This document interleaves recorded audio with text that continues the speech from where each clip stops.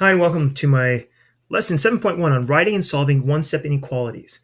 And I'm gonna get back to all this information here, but I want to return to what an inequality is. We have four different inequality symbols that you've seen in sixth grade: greater than or equal to, less than or equal to, and when you graph them, you have open dots and closed dots. I'm going to jump ahead to example 1, which is on page 204. I'm going to walk you through this stuff here on this page. Well, to solve an inequality like this, it's just like an equation. If there's addition, you would use the inverse operation. You would subtract 5. And I have x is less than negative 12 minus 5. That's negative 17. So all the numbers, so as opposed to an equation where x equals negative 17, this means anything smaller than negative 17 will work in our inequality. So if I have negative 17 is over here somewhere, and if I pick, let's see, if I graph it, I have the open dot right there, open dot, and less than over here.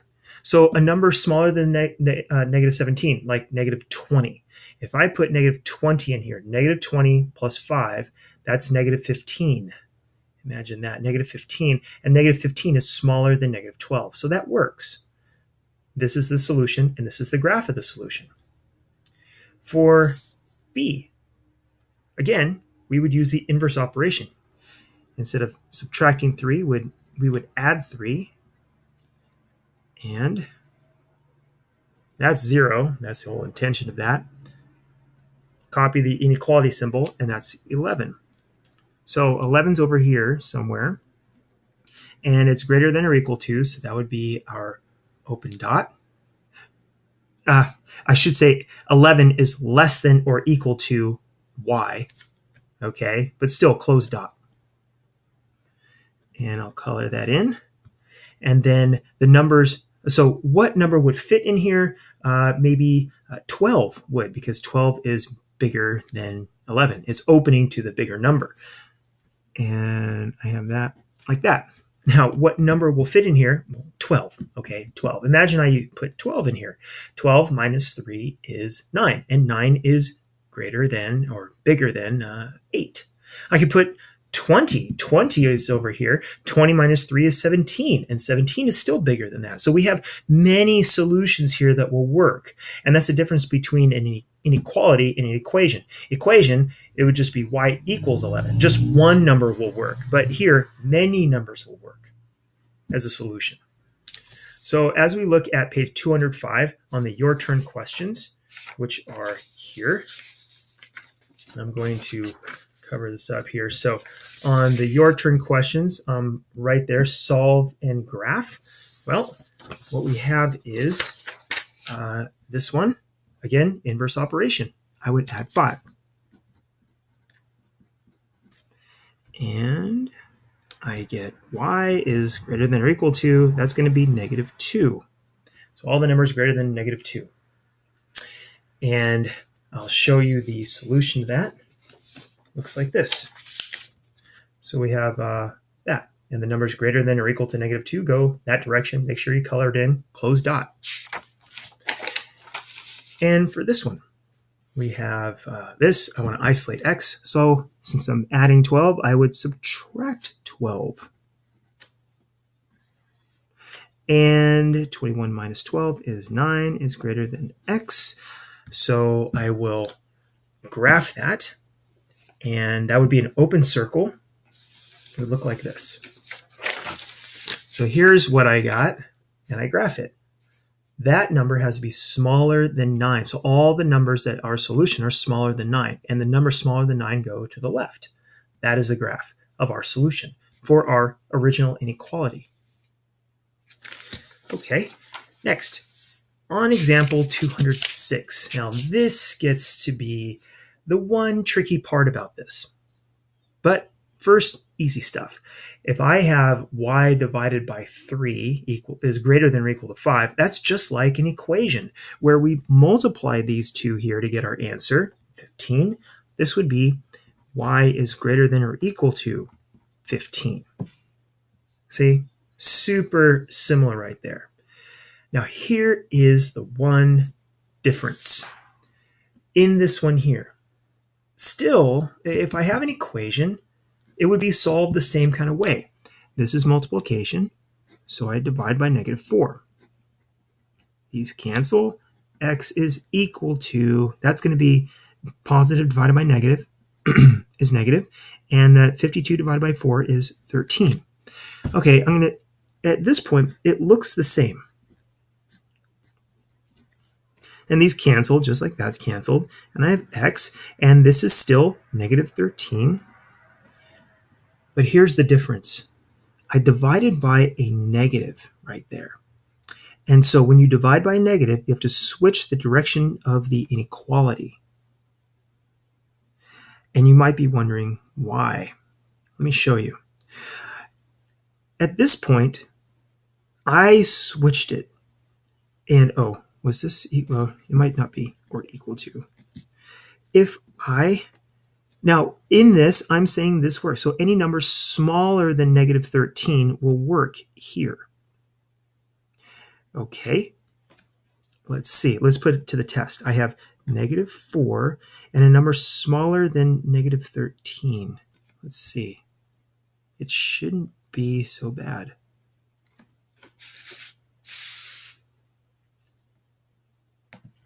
So what is a number smaller than -13? A number smaller than -13 might be -15, right?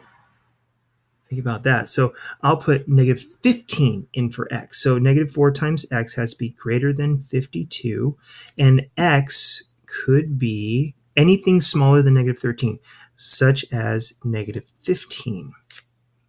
And -4 times -15 is +60, and that is a true statement. See, the solution that I got from my answer here gave me a true statement when I plugged it back into the original inequality. Okay, let's say I didn't switch this, okay? What if I didn't? If I didn't, I would be looking for something bigger than -13. So according to this, this is the wrong thing, but just trying to show you why you have to switch the direction of the inequality is now I can find something bigger than -13. Hey, I can make it easy. What's a number bigger than -13? 0 is. So if I have -4 times x, it has to be greater than 52, my original. But I said, well, a number bigger than -13 is 0. Okay, -4 times 0 is 0. Is 0 bigger than 52? No, that's a false statement. And I got it from my answer here, and I didn't switch the direction of the inequality.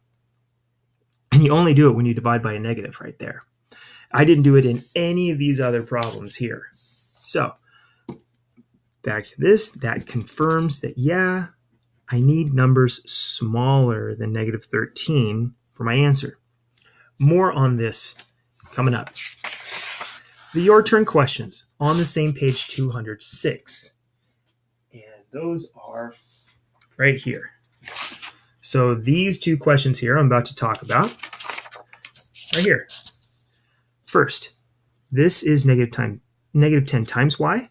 So I would divide by -10 on both sides, and I cancel. But check this out. I divided by a negative right there. So y, I have to switch the direction of the inequality. 60 divided by -10 is -6. That is my answer. This one, and you know what? By the way, if I had 10y is less than -60, let's say I had something similar to this, I would have to divide by 10. And the question here is, did I divide by a positive or a negative? I divided by a positive. Here I divided by a negative, but here I divided by a positive. And I don't switch the sign here. Y is less than -6. See, I switched it here, but not here, because I divided by a negative here, and I divided by a positive there. even though I have a negative there. That's not what matters. It's what I'm dividing by. Okay, this one. This negative can go anywhere. It can go on top, the middle where it is, or the bottom. And I'm going to put this on the bottom. It's going to make this a little bit faster to solve. Now, as I did here, I just multiplied these two. I'm going to do the same thing. I'm going to multiply these two together. And when I multiply those two together, I have negative 42t. Now, here, I divided by a negative, I multiplied by -6 right there. That's what I'm looking at. And since I did that, I have to switch the direction of the inequality in my answer. Let's look at a couple other scenarios that are similar to this. Let's say I had -7, and I'm looking at this here, -7 greater than or equal to t over 6. To solve this, I'm multiplying by 6, a positive 6. So this, when I multiply these two together, it is -42, but I don't have to switch the direction of the inequality because I'm looking at this. And it's really, what is with the variable? Dividing by a positive 6 right there is with the variable. Multiplying by -10 is with the variable. So I'm really looking at this right here. And this is telling me, oh, I got to switch it here. I look at this. I'm multiplying by a 6 to solve. So I don't switch it here. If I had, what was it? But if, like I said, if I had this and I'm multiplying by -6, I do have to switch it. And that's really the main difference between solving inequalities and solving equations. You have to know when you switch it and when you don't. And finally, I have this submarine submersible. This is on page 207. It descends more than 40 feet below sea level. As it descends from sea level, the change in elevation is -5 feet per second. For how many seconds does it descend? Well, we have to know that important information. The final elevation is 40 feet. Final elevation is greater than 40 feet below sea level, or we can rewrite this as less than -40 feet. Notice right there. That's similar to dividing by a -1. You switch the direction of the inequality and you switch the sign of the number right there. These are meaning the same thing. And the rate of descent is -5 feet per second. We can write our inequality here. And I actually have two ways that I wrote this. The rate of change times time. Okay, the rate of change times the time, because it says the rate of change is -5 feet per second. It has to be less than that final elevation. And we said the final elevation was -40. And then we solve this. We divide by -5. These cancel.